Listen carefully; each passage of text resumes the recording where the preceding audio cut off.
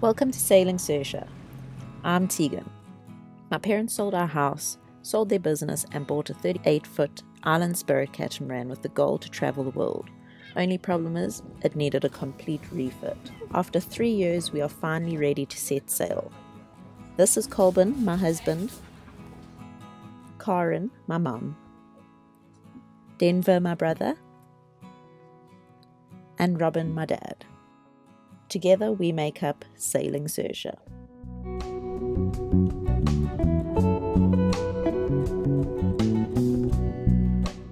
I don't think there will ever be a time where a haul out won't absolutely petrify us, but the Peakes team really put our mind at ease. They're so professional, so helpful, and it just made the whole haul out a little bit less stressful. The whole team at Peakes makes the experience a lot easier.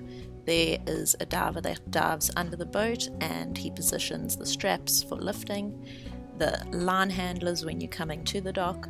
Everybody has their own job and they all do it amazingly.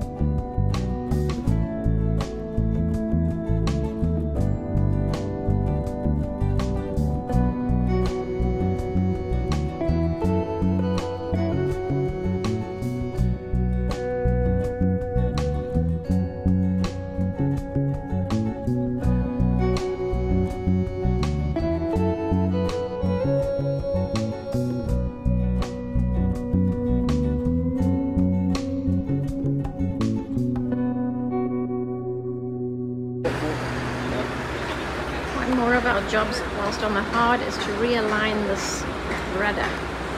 For some reason the rudder is slightly off center. Everyone ready? Yeah. So we are taking it out. Not quite sure what the plan is, but jack it up and try the wood out. dropped it. 1, 2, 3. Watch your toes. Okay.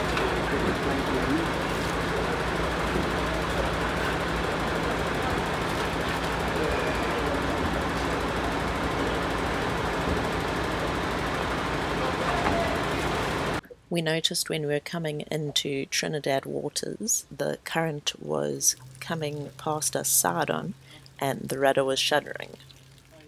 So we knew when we hauled out it was going to be one of the jobs that we had to look at. So this eye, I see there's a bit of wear on this thing.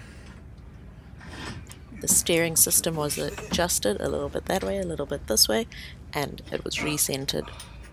Or is it just thoroughly greased up the hole above the rudder? Yeah. Okay, so And now we're going to be putting it back in position. shall stand up. Yeah, well. Greased in there. Yeah, put on ready.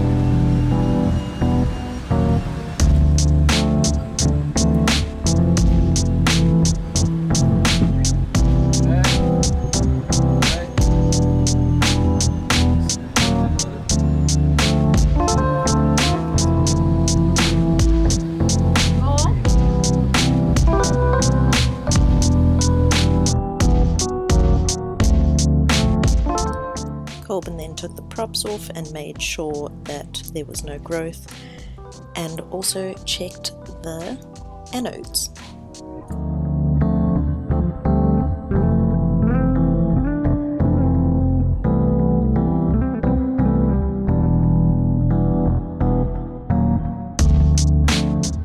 We had a lot of build-up above the waterline from sitting in the rivers in Brazil and also French Guiana, and then when we got to Trinidad, the Bay of Chaguaramas is full of diesel, which is the black that is on the outside of the hulls.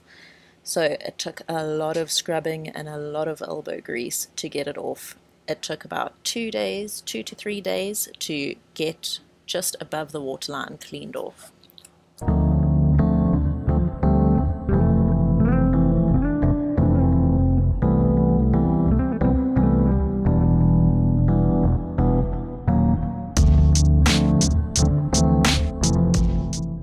One of the perks of being on the hard meant that we're closer to our yoga lessons with Hattie, a very, very dear friend of ours that we made while in Trinidad. You also can't beat this view for yoga.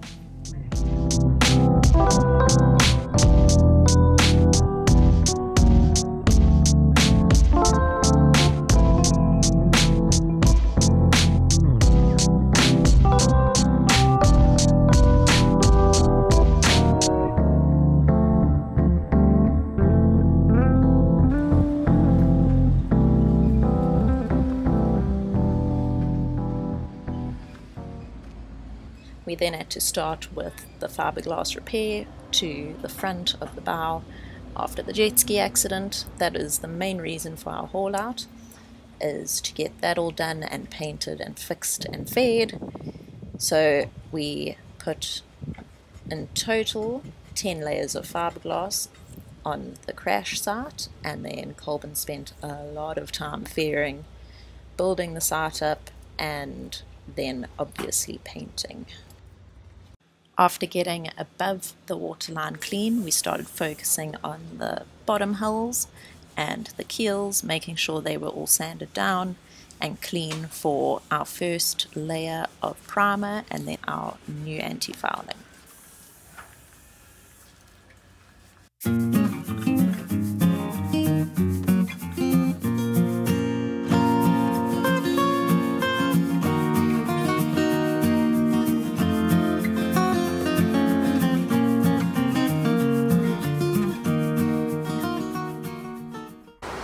So I've just scrubbed half this pillow, and it is so satisfying when you see the difference.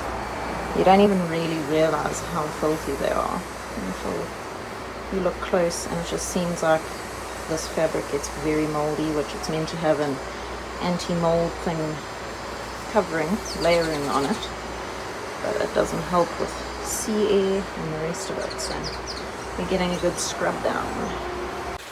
Then we have rain slowing the work down. If it's not other things going wrong, it's the rain, a bit of thunder.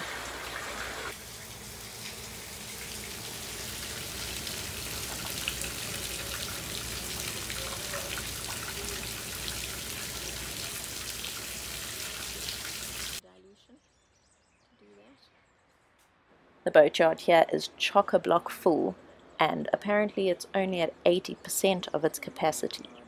Apparently they can also take up to 800 boats on the hard. And this is the quietest corner of the boatyard. Saoirse was looking spick and span and clean and fresh, so we marked off our new waterline, which was just slightly above the old one, and got her ready for painting. We also had some of the inside paint inside the hull come loose when they were pressure cleaning the bottom of the boat, so we have that to repair too. So it is utter chaos. You can just see everything everywhere. We are trying to get as much done as we can, and we always try and do it as early as we can because there's always afternoon thunder showers. There wasn't any for the first time yesterday, so we got a lot done. Sorry, just dodging empty hatches. So we got a lot done yesterday, painting wise and everything. And today we are waiting for the thunderstorms that are predicted. So yeah, it's just a race against time and a race against the rain. So the stress is real. It is so hot. You can't even wear clothes. It's just it's crazy. It's the real feel is 38 degrees right now, and it's 9:20 in the morning. It's just insane. It was unbelievable how close these boats get to other boats when they're being maneuvered around the yard, but everyone seems to know what they're doing, so you've got to have faith.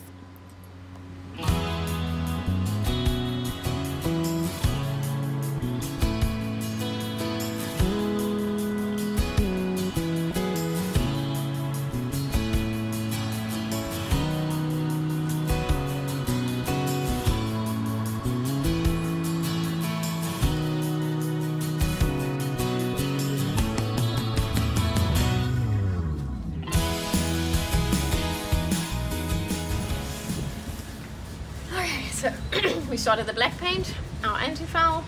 We coated the primer along the area that I mentioned before where we were raising our waterline. And now we're going to start with just doing a coat of paint around the waterline first, because you've got to build up the waterline more than the rest of the boat. So that's what Robin and Denver are working on at the moment. Once that's done, we will start to paint the whole hull.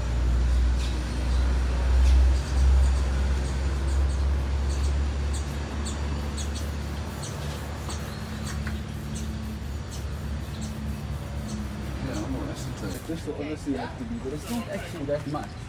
When you look No, at now that we've packed up the fiberglass. Yeah, there's not a lot up, but I'm not worried about this. Robin said we should just paint over it, but I'm not just Always see it. So what I wanted to do was to start going like this. Yeah. And getting it, feathering in the edges. Feathering it in, and then once we've got the edges feathered like that.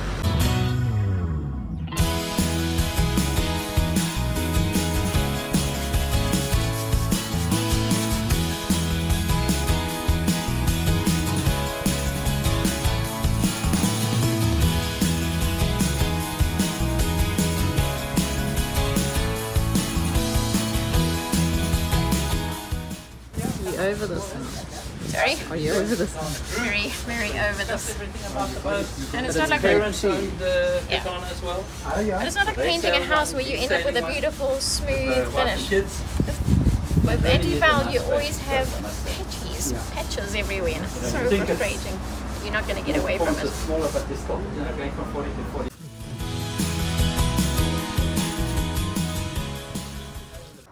So how hot was it today, Ma? Get the delicious covers on the couch so we don't dirty anything. We sweat everywhere. You can't sit down without everything ending up soaking wet, and it's just gross that it's liters and liters of sweat. I didn't know we could sweat as much. I said to Tegan, I wish we could quantify it, because it would probably blow our minds. I'm sure we don't drink enough to make up for the sweat. Yeah. Feeling a little shattered. How many days have we been at this now? A week. We came out, oh no, so 6 days. Tomorrow's a week of just Non-stop. morning to night. And if it wasn't for the heat, it wouldn't be so bad. Yeah. The heat is just killing us. Robin and Denver have gone off to go and stand in the air-conditioned bathrooms and have a good shower. We'll be next after dinner. And then we add the heat of the stove to the inside of the cockpit, inside of the saloon. And it's amazing how much hotter that makes everything. So all in all, our life is just super hot right now. What are you mixing? Mixing up the fairing agent. So it's the resin, the phenolic microballoons, and some silica.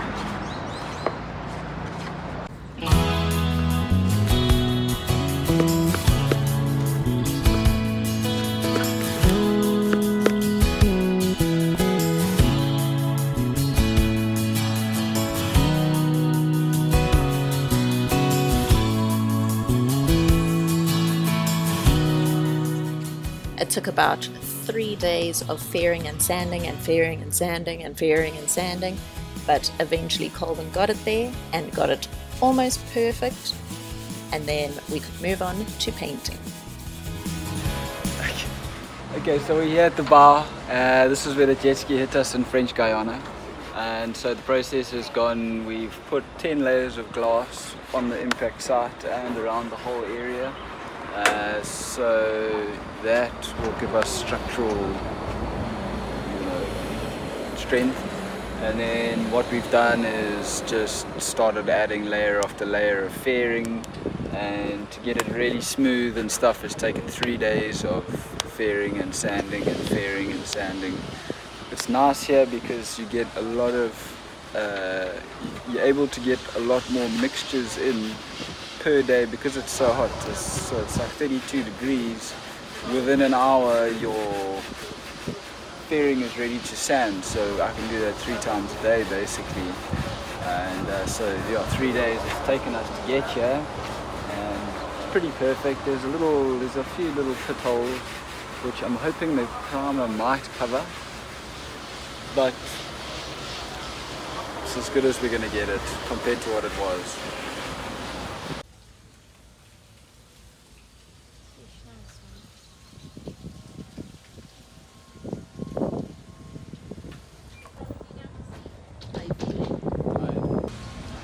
Lots of work, but he did it. So this is the Brains Trust. They think this will be easier to get the fuel up than on the winch. It's taken like 15 minutes to get it up onto the boat. In this heat, I'm sure they're regretting their decision now, but they don't want to look like turds. We've also had constant problems with our anchor light at the top of the mast, so we thought, well, we aren't in Chaguaramas Bay, which is just hell when you are on the boat because of all the wakes coming through. It was the perfect time to head up and figure out what the problem was.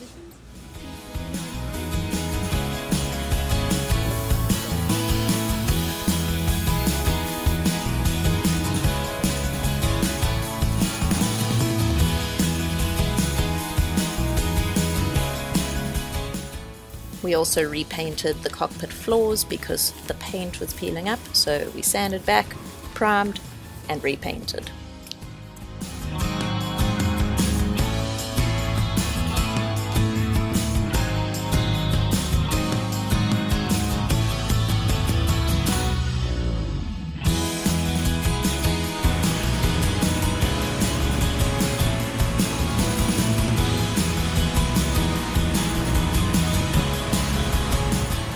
After 10 days of hard work, Saoirse was back to her original glory, all fixed up and ready to go back in the water.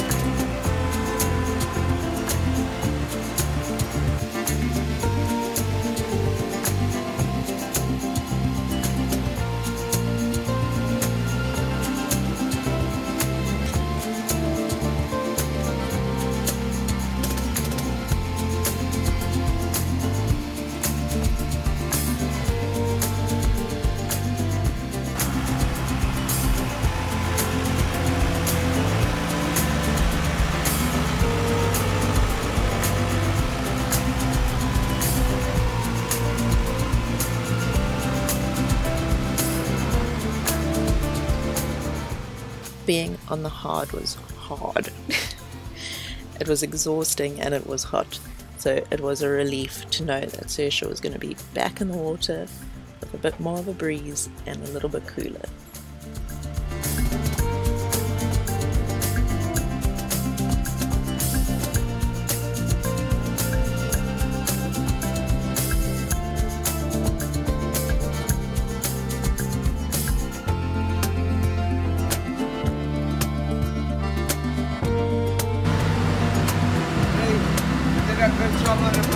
Thank you. for watching with us. If you enjoyed our video, please give it a like, and if you want to see future videos, please hit subscribe.